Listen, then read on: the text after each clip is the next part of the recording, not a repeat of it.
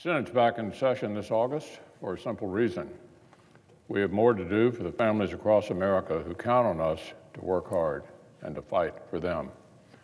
That's why the next legislation the Senate will consider is the pair of critically important appropriation bills that will fund our national defense, along with the Departments of Labor and Health and Human Services.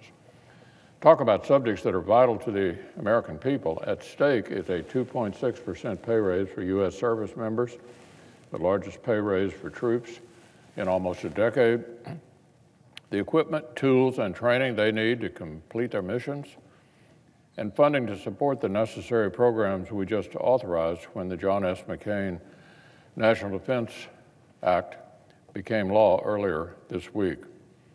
At stake are billions of dollars to fight back against the opioid crisis, hundreds of millions to support and retrain American workers who need a boost back into the labor force, hundreds of millions more for employment training, specifically for our veterans, funding for the Centers for Disease Control and the National Institutes of Health, and federal funding for our nation's schools. I've only scratched the surface. There will be plenty of time in the days ahead to discuss in detail all the ways this legislation will help our country, as well as to consider amendments. Yesterday was a promising start. We agreed to proceed to these two important funding bills by consent after we wrap up the nominations that are before us today. Now we need to keep up the collaboration. There's a reason why it's been quite some time since we've completed a full, regular appropriations process.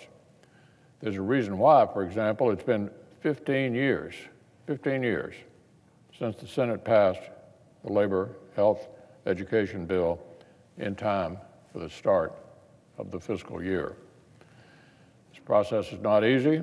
It's hard work for our appropriations subcommittees and full committee to craft this legislation. Then here on the floor, we need cooperation from both sides to process amendments while resisting the temptation to turn the appropriations process into a free-for-all on all manner of policy issues. But this year, that's just exactly what we're doing. The Senate's already passed 7 of 12 bills. In the next several days, we'll consider number 8 and number 9. Once we finish them, that'll encompass more than 87%, Mr. President, more than 87% of the total discretionary spending. 2 more big strides toward avoiding another omnibus and appropriating the taxpayers' money in the right way.